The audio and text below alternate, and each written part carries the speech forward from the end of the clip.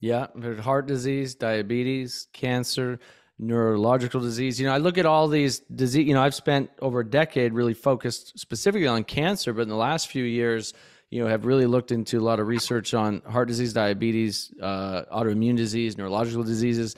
And at the end of the day, the conclusion I came to is, all of these diseases, these lifestyle related diseases they're just different branches of the exact same tree. That's it.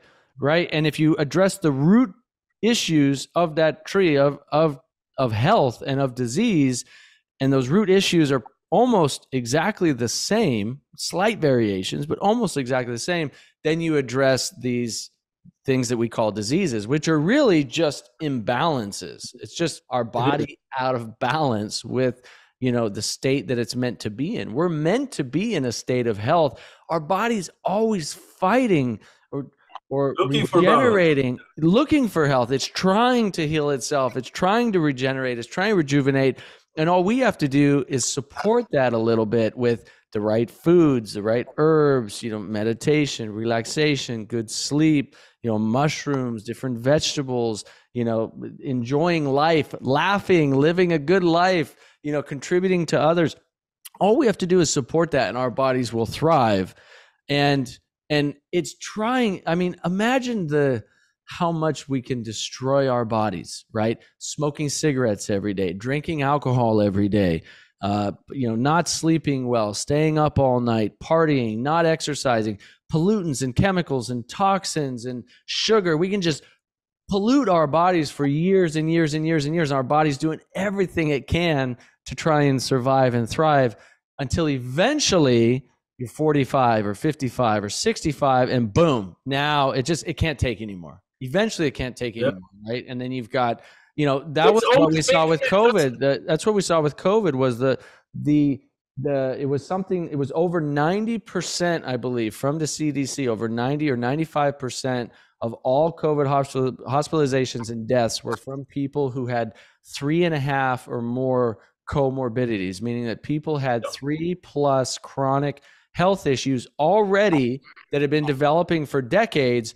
And then boom, COVID hits, and it's the straw that broke the camel's back. And it's sad and unfortunate, but as a society, we can address that. We have the solutions for that.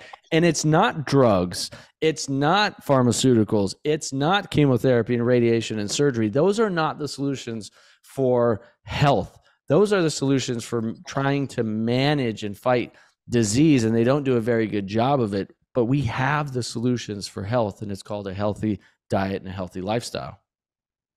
We wrote a paper which we talk about metabolic correction and physiological modulation as the mechanisms for the healthy state.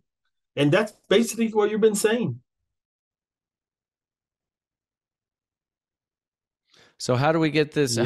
How do we help, the rest of the world understand this? That's what you're doing with the science. That's what I'm doing with the podcast and the work I do. But, it's like, I hate to see people suffer. I hate to see people suffer needlessly. I hate to see people when, because they've got bad information or no information at all, because top journals won't publish your papers, right? Because they don't want it out into the public. Like, it's making people suffer needlessly. And I think if with the right information, the right support, and you need to be inspired as well, either unfortunately through pain and suffering, which is a terrible way to be inspired, but it can move us to action, or through the desire of living a good life. But we need the inspiration as well. The only way to change this, it's sad, but I have to say it. The only way that you could change this manipulation of the RAS, it's by an emotional shock. So you see many of these physicians that are blind or sleeping or zombies of the establishment, as I say, once they get sick themselves, or a close family member gets sick, it's that when they wake up. And it's sad that it has to happen, but that's the only way, an emotional shock. It's nothing else that will get you out of that, I don't know how to even mention it, that zombie state. It's an emotional shock. Yeah. Yeah, Yeah. It's like being a zombie. It's true. Thank you for listening to this short clip from the Nathan Crane podcast. Please share this on social media, and to listen to the full podcast, visit nathancrane.com.